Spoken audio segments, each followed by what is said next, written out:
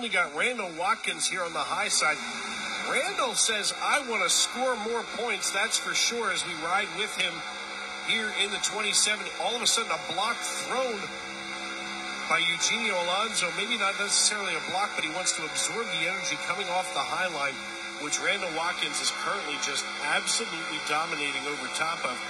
Now Randall's going to have to draft up behind Eugenio. They're going to have to get real close and almost run in tandem to try to beat McConville and Young.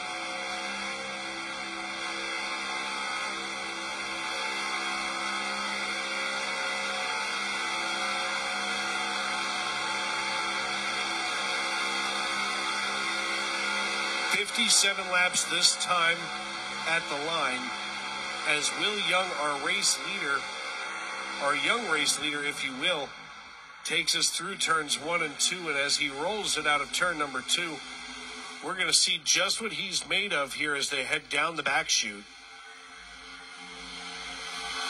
Randall Watkins driving like a man on a mission as they come down the back chute and into turn number 3. Randall Watkins out of the 305 trying to lead Kavaja Holt now. In the 00, Kavaja has now tucked himself just behind Randall. He's got a rearview mirror full of Michael Witt. They're not done shuffling around there yet. The people down in Atlantic City can't shuffle cards this good as Randall Watkins has now climbed up 14 positions to be running in P3.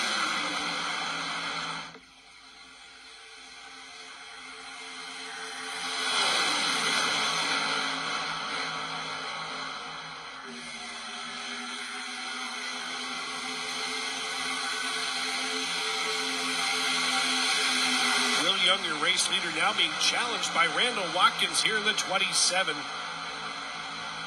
As they haul it on down the backstretch, Randall Watkins looking to see if he can get an edge over the 41. The question is, does he bring Kavaja Holt along, or does he try to slide down in front of the nose of the 41? It looks like he's trying to just let Kavaja push him along here. It's kind of a natural lead change as that highline energy is just absolutely driving Randall Watkins' car for him.